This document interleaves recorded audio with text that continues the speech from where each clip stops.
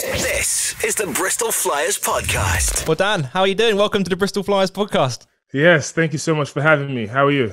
I'm good. I'm not too bad actually. Did you listen to the first episode of the pod with Andreas and Nick? Nick, yeah, I did actually. I heard a little bit of it. It's talking a little bit about like the recruiting process and some of the players that he's bringing in and what he's looking to do for the team next year. It's been a crazy few months with the whole COVID-19 situation and everything that's been going on. How have you been dealing with the lockdown period? Oh man, great question. Been dealing with it one day at a time, you know. It's kind of like ever since the last game against Glasgow, and everything now has just been put on hold basically ever since that last game. Season's basically over, and now it's kind of like taking the time and attention and focusing it on things that you can personally do to, I guess, like you say, ease yourself through the lockdown period or the whole isolation period. And you know, I've actually been kind of missing the gym over the last few weeks, if not a month or so. So I'm just like, I'm really itching to get in the gym sometime soon. But other than that, though, keeping myself physically active and trying to stay fit. You know, me and Alice we've done a couple things in terms of like fitness wise, like whether that's personal fitness or as you saw, like that 4-4-24 challenge. We've started up a new food page, plant-based vegan food page, and just trying to like, you know, promote like healthy living or healthy dietary wise stuff. And I'm big on cooking. I love food. I love cooking food actually. Yeah, no, it's been like one of those like take a time out and just open up your mind to things that you may want to do in the future, or just try to like create a whole new life for yourself, I guess you could say. Yeah, I think when lockdown first started, I think I was a bit like, oh, okay, it's a good chance to unwind a little bit, sort of take your foot off the gas a little bit. There was that period when the league was suspended but not quite finished. You know, they still left the door open for a potential return, and that kind of allowed me to get a bit of downtime, because during the season it's just so full on, isn't it? Like you don't really get a chance to, you know, the games come thick and fast. You have training throughout the week, you know, sometimes double headers, you have the midweek games sometimes. I mean, I don't know about you, but I felt like it was a good chance to kind of almost unwind a little bit. But now I'm getting to that point in lockdown where I just want basketball to come back now. But yeah, no, it could get hectic with like double headers. Like I swear it's been like the last 5 seasons I've been with the Flyers where like we always have double headers towards the end of the season, like especially like March, April sort of thing. I want to say late March and all the whole month of April. It's like we have Saturday, Sunday, Friday, Saturday, you know, sort of thing. We have like a game on Sunday, but then, you know, next week we have a game on Friday sort of thing. So yeah, I don't know about you. I always find this Surrey right at the end of the season. It's always Surrey Scorchers. It's always away as well. Surrey or Manchester, one of the two. No, but then definitely is Surrey though. Over the last few years, it has been Surrey. You mentioned some of the things you've been doing away from the court, like reading books and listening to podcasts. You've been listening to many podcasts at the minute? You know what? I was listening to podcasts earlier on in the lockdown sort of thing. Listening to a couple of like therapeutic podcasts in terms of like mindfulness and like hypnotherapy kind of sort of thing. It's interesting you mentioned some of the mindfulness stuff. I've started on the Headspace app. I don't know if you've heard of that. It's like a mindfulness app. It helps you to meditate, and you can do different things. There's one that helps with like sports performance, or one which helps with like concentration, or one which helps you sleep if you're struggling to sleep and stuff. There's different programs you can do on it. I just want to talk to you a little bit about your running for homelessness. I know you did recently did the 4 miles every 4 hours for 24 hours, and you raised some money for UK homelessness. How much did you raise in the end? It was somewhere like 1,700 pounds or something like that. And the purpose as to why we did it is just because like during this lockdown and during this period of time, like so many places have been hit. Like you think from everywhere, like from business to services that provide things for the homeless and for the youth as well. And so yeah, and it's just kind of like, you know, you think about homelessness and, you know, sharing a little bit of my story, like being a young person who experienced like levels of homelessness and stuff like that. You know, it was hard because it was times where like went days without eating or went days without certain things, or those things that are essential to, like, being a human being or even living from a day-to-day basis. And there's kids in this world that aren't receiving that. So just thought I might do something locally and just kind of raise a little bit of awareness and help to also understand that there are those, or help to share that there are those that are in need. So let's not forget those who are oftentimes forgotten about.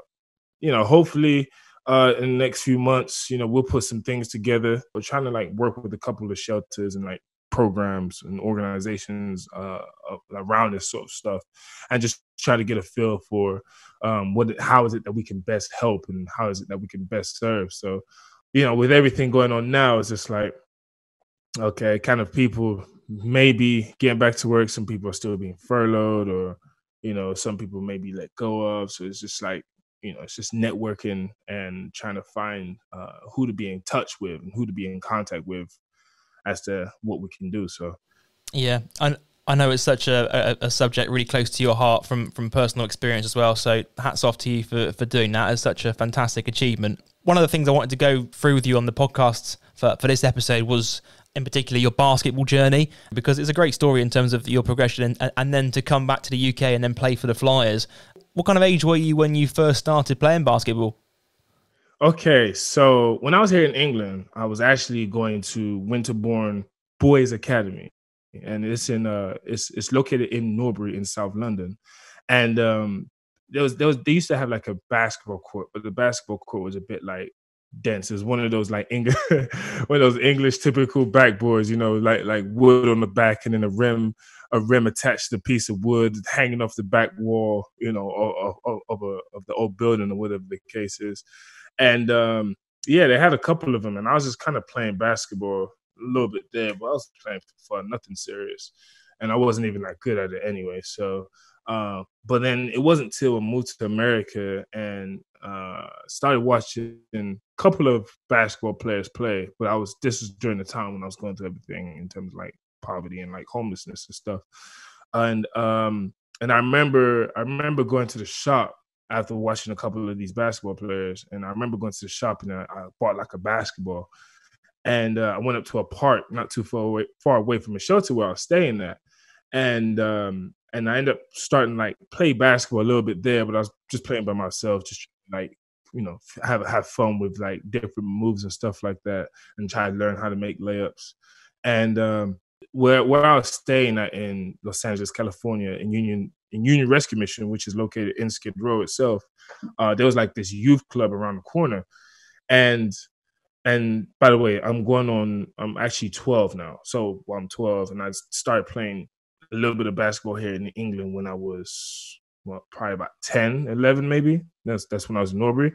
But anyway, so with this youth organization, that's revolved for young people, they usually would take kids on a Sunday and would go up to, like, a park, but I didn't really know each one of them individually, so technically it's kind of like just playing pickup for fun.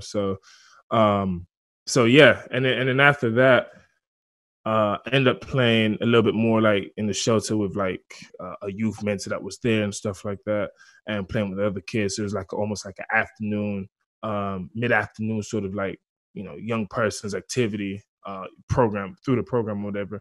And it wasn't till, like, then I got into foster care and I actually started playing different sports. And then I started actually playing basketball when I was 13 for a couple of different local teams, like AAU teams. So one of them was LA City Wildcats. After playing with them, it just went up from there. I was just playing with them for my whole high school career or high school journey, and then I ended up, playing in Texas and then moving to Iowa, like, later on down the line, sort of thing. But yeah, so I definitely started taking it more seriously when I was 14, 15.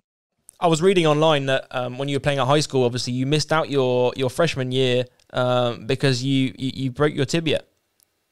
Yeah, I did. Unfortunately, I had to get surgery. So what happened was when I was 14 and I was playing for LAC, the Wildcats, which I mentioned earlier, I was basically just warming up for a game. But I was at an age where I was able to jump, but I was jumping, but I wasn't able, and I was trying to dunk, but I wasn't able to put the ball in the rim. And so I tried to take off in many different ways, whether that's 1 foot or 2 foot takeoffs. But because of the jumping and the sort of like growth that was going on at the time, like I was putting a lot of impact on my knees, and my body mobility and stuff like that. So it was like a Sunday morning. I tried to take off, and then midway in takeoff in warmups, something just gave out, like boom, right? And I remember taking off, and I felt on the takeoff something wasn't right, because I just let the ball go, and I just had my hands like in a position as though I'm ready to land, like something didn't feel right? Anyway, I fell. I remember falling, and I was passed out for a few minutes. And then I ended up waking up, and I felt like something was not right. Like I couldn't move. I didn't want to move for some reason. I remember people like looking up, like standing over me, asking me, am I okay, sort of thing. And I felt like I was paralyzed for a moment, like in so much shock, sort of thing. So they called the paramedics, and paramedics came, and they put me out. They put me on a stretcher, and next thing I know, I found myself in the hospital. Next thing I know, they take an X-ray of my knee, and they said they come back and say, "Oh, you have a snapped tibia." I was like, "What?" 14, 15. I'm like, it's an emotional shock, because you think like, this is the end of my career. I'm not going to be able to ever play basketball again. It's by the time I start walking, I'm not going to be 100% like I was before, sort of thing. So, yeah, just the sort of like psychological trauma that was like taking place in this very fine moment, and then realizing that I also have to have surgery. I'm thinking like, wow, okay. And so they put 3 screws in my knee and put it all like put 2 at the top.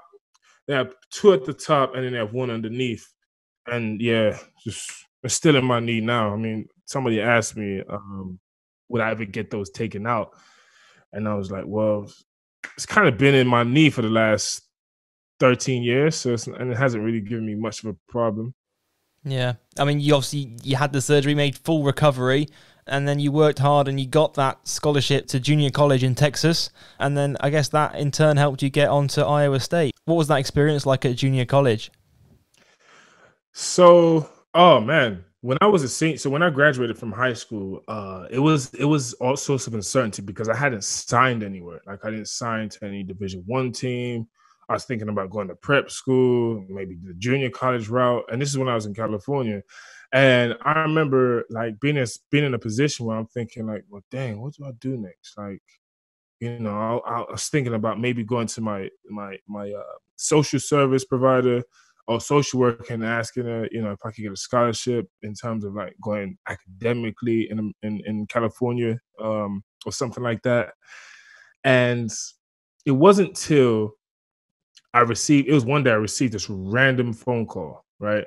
And by the way, I was also playing like AAU in an attempt to get another Division I scholarship, but still nothing came about. So after like AAU and stuff, I got this random phone call from a head coach out of Texas, and this was at the junior college, Tyler Junior College, actually. And the basketball head coach, he called me up and said, "Hi, is this Dan Edozie?" I'm like, yes. He's like, "Hi, my name is such and such from Tyler Junior College, and I'm the head coach for the basketball team." And he was just saying like, "Yeah, I heard some information, or I heard somebody pass me along your name, and A, B, and C, and I just thought I just want to get to know you a little bit and ask you about some stuff, send you some information, and see what you think of the campus." And so I'm like, okay. Looked into the campus, started looking at like some of the things around it. And I looked and I saw that it was in Texas. And I was like, okay, Dallas is literally in Tyler, which is only two hours away from Dallas. Tyler is only 2 hours away from Dallas. And then I was like, all right, that's not too bad. I guess I have my aunt in Texas. Maybe I could go see her if that's worst case scenario. But other than that, I had no sort of like ties to Texas, like nothing that I could really think of where I was like, oh yeah, I want to go to Texas. Let's go, you know. But I was thinking about the next thing and like the next opportunity. Like I was ready to get out of California and ready to kind of like go and pursue, you know, an opportunity to play Division One. And so so then after some time, the head coach for Tyler Junior College, he ended up saying, "Oh, I'd like to make you an offer. I'd like to offer you a full ride scholarship. Everything's paid for. Nothing coming out of your pocket. You have an apartment. You have somewhere to stay. You have free meals. You have A, B, and C. You have all the things that you need, basically." So I just thought, okay, you know what? That's not a bad option. That's not a bad option. 2 years out of junior college, you know, in a place that maybe I'm ready to get out. Like I said, I'm ready to get out of California. Well, you know, why not take a chance? Let's see what's going to happen. Let's see what comes out of it. And went to Tyler Junior College. Stayed there 2 years. Met some unbelievable people. Some people I'm still in contact with now. And then after that second year, it was like, starting that second year at Tyler Junior College, which is basically my sophomore year, we end up having like scholarships from different teams or from different schools and stuff like that, like Minnesota, Iowa State. I think Rice was one of them. Not Rice. It might have been Rice. Oregon was there as well. And then we had there's another school, Minnesota. Not Minnesota. It was Mississippi State, I believe, and then University of North Texas, UNT, I believe, was over there. It was also there, and I think Texas A&M, if I'm not mistaken. So had a few really good names and a really few good like sort of looks and whatnot. And then it wasn't till I signed with Iowa State in November of 2012, going into that 2013. Going into that 2013 year. So, and how did that come about? Well, initially I wasn't going to go to Iowa State. I was actually going to go to Minnesota, and because Minnesota and Iowa State were both made an offer sort of thing, and so I had my mind set on Minnesota because I was like, I went to Minnesota, took a visit there, and I thought I fell in love with the city. Amazing. Loved it. Like, loved every bit about it. Loved the campus. The campus is right in the heart of the city, you know, like literally in the heart of the city. And I just felt like, I almost felt like the people there were amazing as well. Like some of the guys that was playing on the team. And then, unfortunately, so then I told Iowa State after I went to Minnesota, took a visit there, and then came back to Texas and told my college coach, I'm like, I want to go to Minnesota.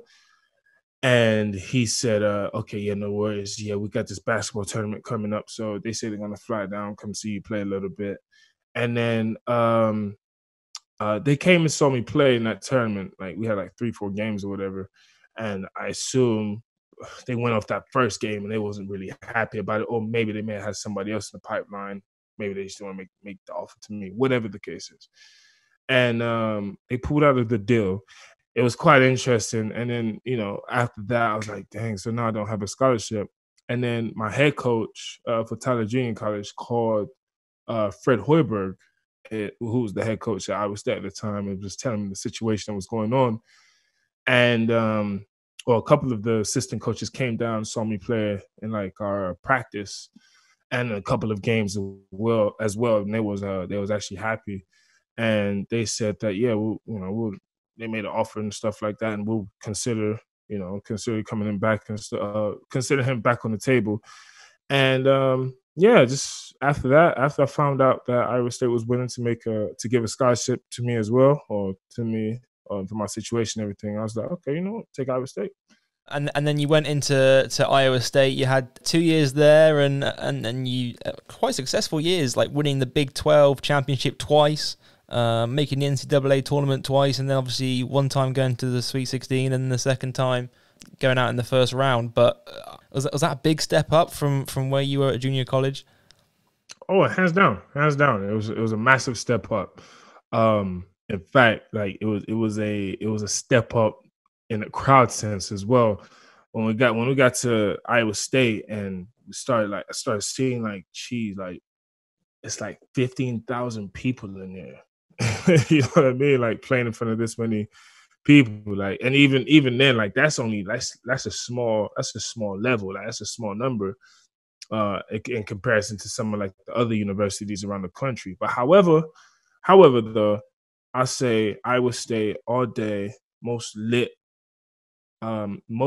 crowd I've ever played in front of, you know, in comparison to anywhere else. Like, especially when it was a home game and we was playing against like a big team, whether that was like, let's say if it was like Kansas Jayhawks, or like, especially when it came to like Iowa, University of Iowa, because you know those are like crosstown rivals, and much like Plymouth and Bristol, which I'm, you know, if that makes sense. So, yeah, but it was very lit. It was actually lit, like especially when we went somewhere else. Like let's say you mentioned about the Big 12 tournament championships. Like our first year, well, in fact, both years when we got to like the championship title, like the title game, it was 95% Iowa State fans, especially my second year, you know. So our home games were always packed out, almost sold out, you know, playing in front of like 15,000 fans.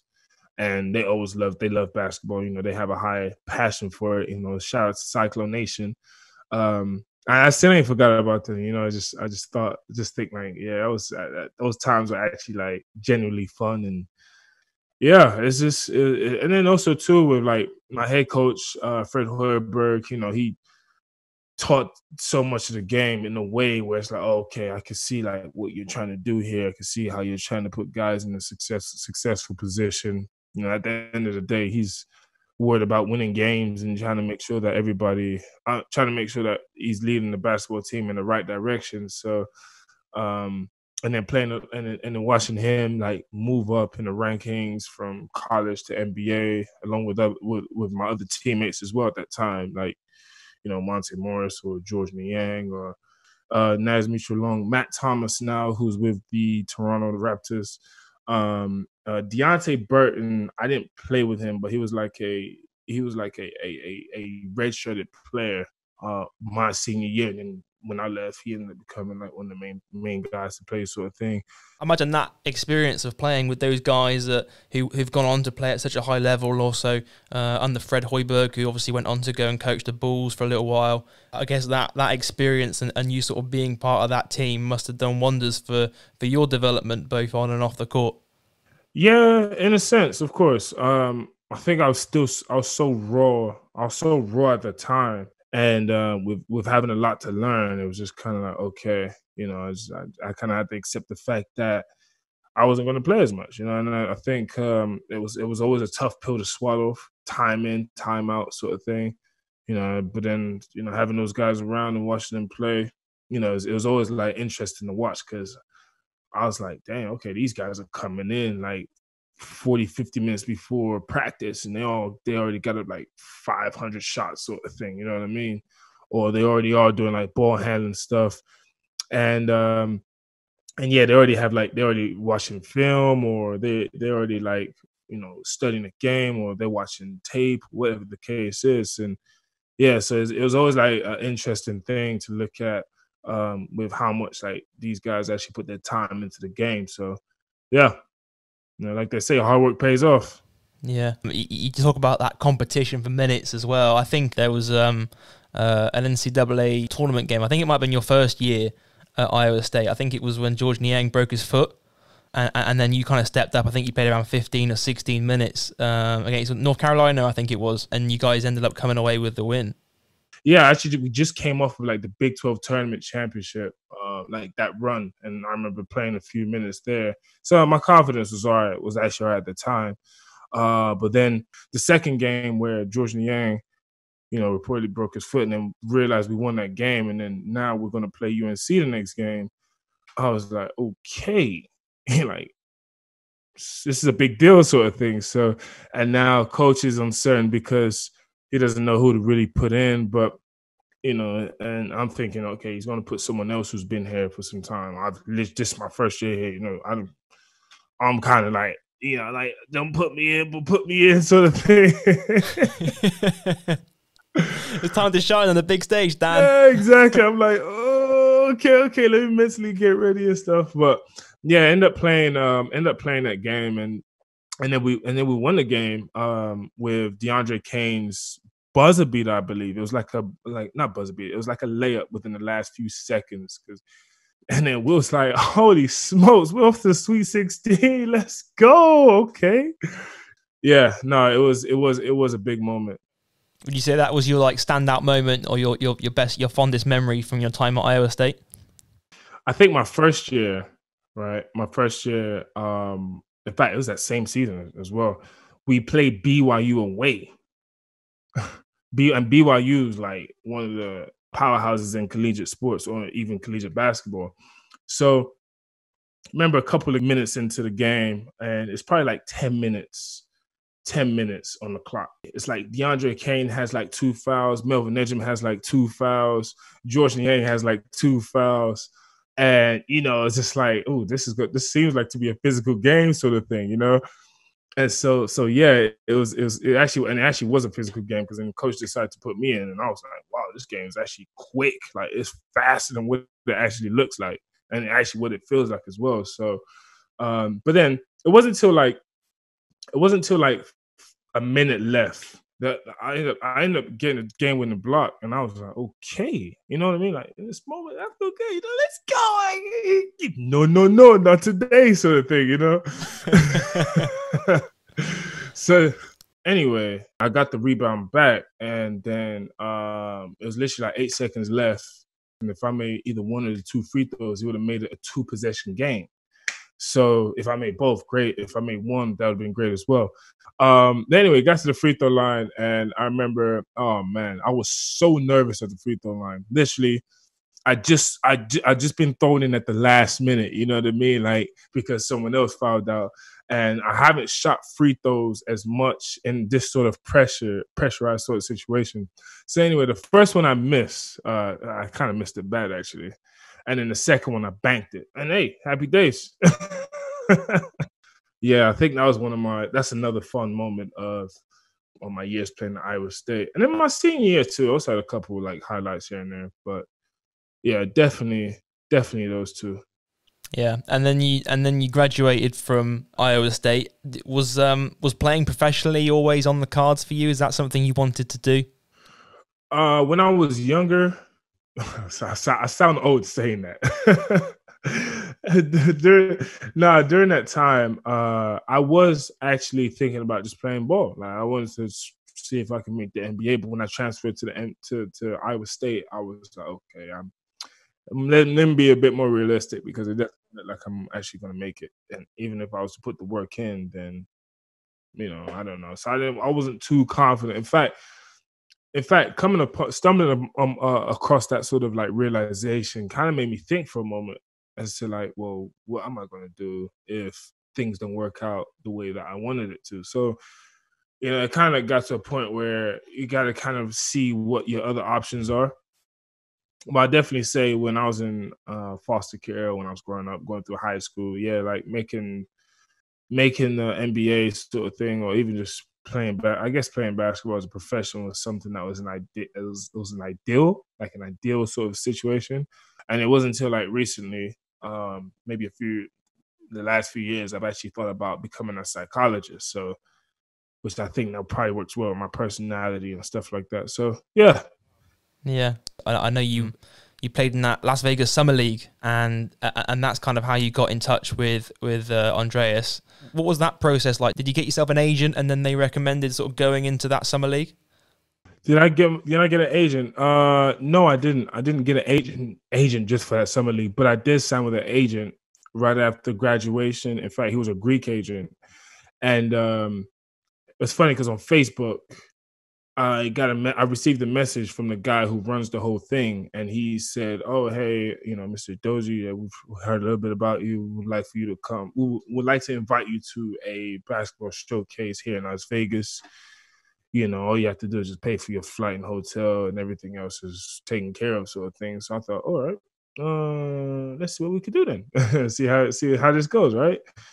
And so so got received some support, which I'm so grateful for. I'm grateful. I'm genuinely grateful.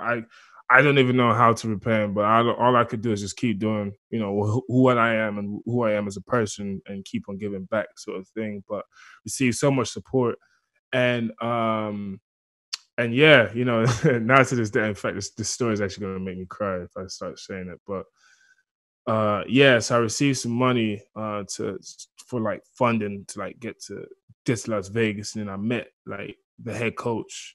He ended up, like you say, put me in touch with Andreas, and then Andreas reached out. I reached out to Andreas, and then we just started talking from there.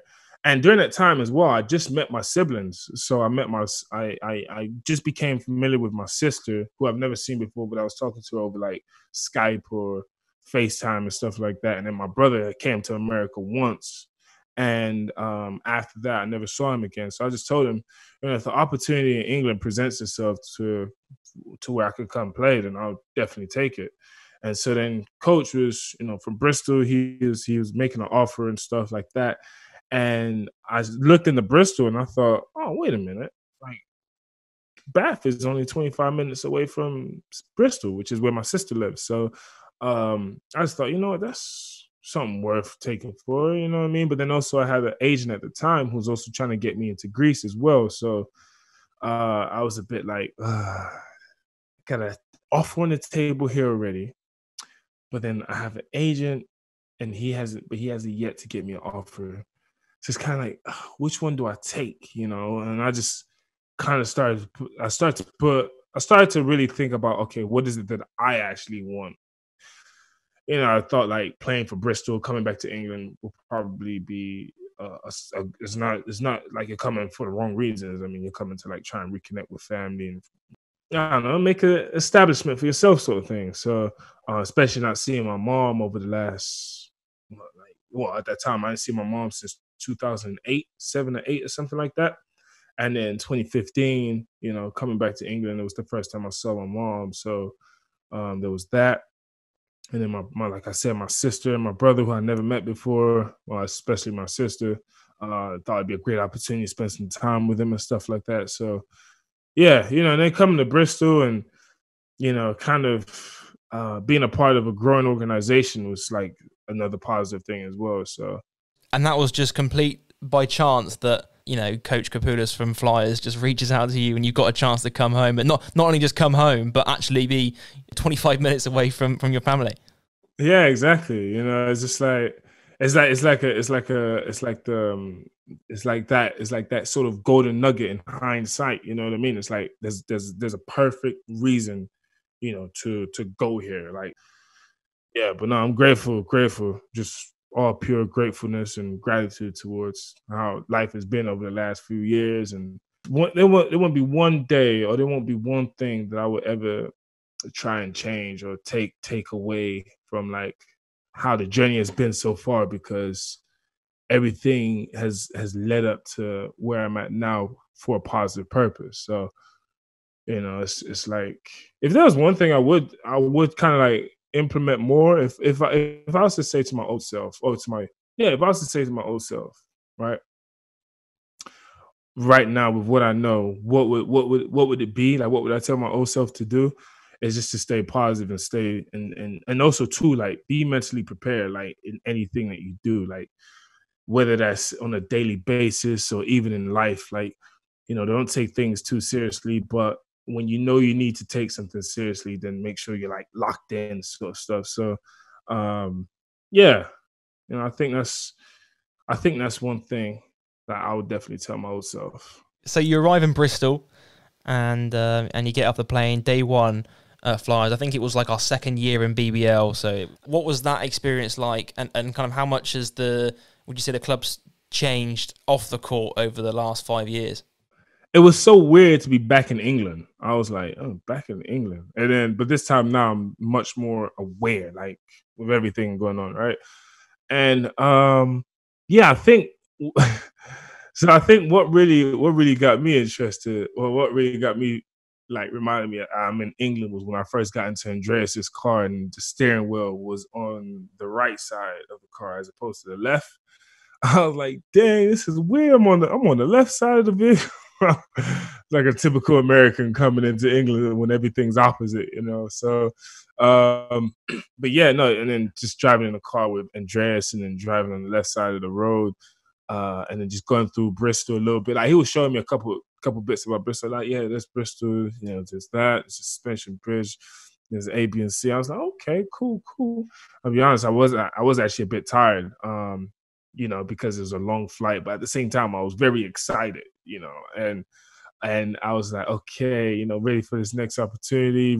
I was really more ready to like meet my sister and also go see my mom in London, and also like couldn't wait to see my brother because, you know, I met my brother once and I was like, yeah, I want to meet him again, sort of thing. So yeah, you know, and then like when we got to 921, it was like, okay, you know, it's a roof over your head, you know. There's not a lot of people on the planet that has that, you know. So just grateful for having somewhere to sleep, sort of thing. And then, you know, if we was to go a little bit further, being here for the last 6 years, well, 5 years, I mean, you can feel that the nature of how everything is run is completely different from like, you know, you're thinking from like the team management side to the commercial side to now, you know, coach's responsibility and stuff like that. And I think like what's been the biggest benefit too is also having volunteers as well. Like that's one of the massive things that's also helped drive this whole like growth with the Bristol Flyers and stuff like that. And then yeah, you know, just like with the growth and receiving a bit more like you say, like sponsorships or a bit more recognition, like with especially not just with the Bristol Flyers, but also with basketball here in England. You know, it's like one of the top.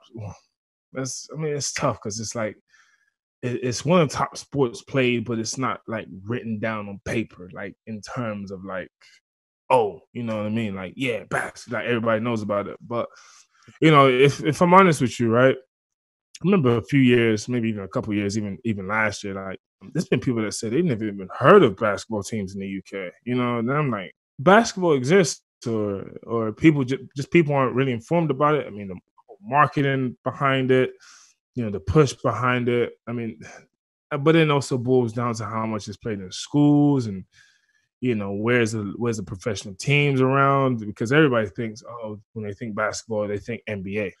Yeah, no, just that alone has also like that bit of raised awareness has helped grow basketball here. Like now if you go into Bristol City Center, you know, it's 40-50% chance likely that someone has heard about basketball, if not the Bristol Flyers, sort of thing. So Yeah.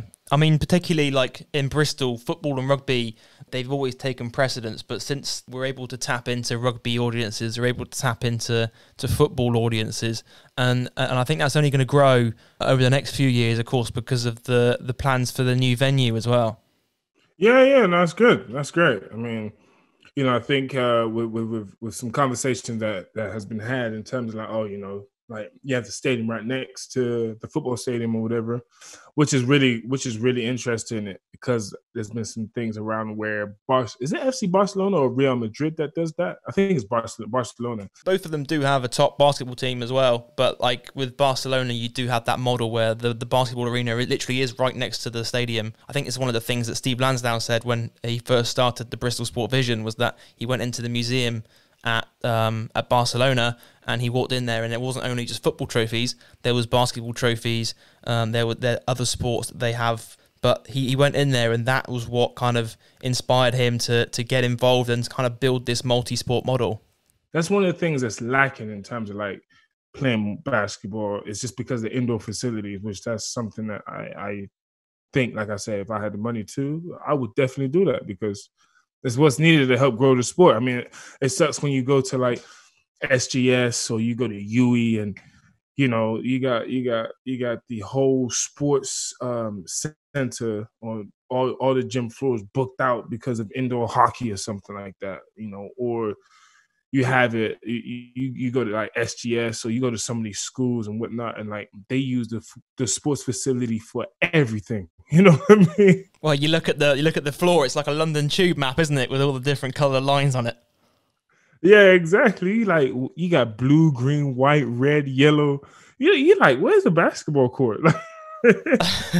At least at SGS they have the red paint, so you can kind of see it a bit better. And I guess our volunteers do a great job on game day as well. When you look at the court on game day and it's completely transformed. Like they have the court colored tape over all the lines that aren't basketball lines, and it looks fantastic on camera, doesn't it? Yeah, no, and I respect that so much, because sometimes in the game it does get a bit confusing, or you can be looking like on the ground, like let's say at the free throw line you're shooting, and you see, then sometimes you're thinking like, all these dang lines. Anyway, but hopefully, fingers crossed, it can only grow going forwards. One of the last things I wanted to cover was what's next for you. I know you're doing a lot of motivational speaking right now. I mean, how many more years of your playing career do you feel you've got left in you?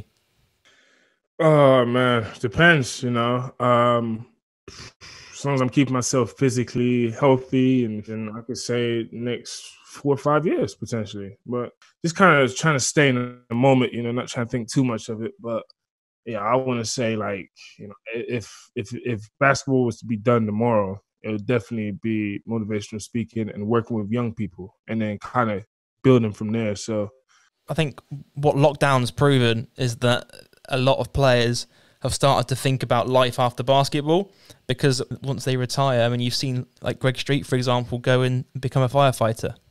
You could even like experience an injury, and it could be a career-ending injury, and it's like, you got to recover from that. And now it's like, what do you do? You could, like, that's what I've been doing over these last few years. While you're playing sport, it's great you can play sport. This is something I've always been told. It's great while you play sport, but make sure you have a plan B, like, put in place, and you're so confident in your plan B that once you get through with plan A, plan B is like, okay, let's go. You know what I mean? Like, it's like, let's go. Like, I'm in it for the long run, sort of thing. So, yeah.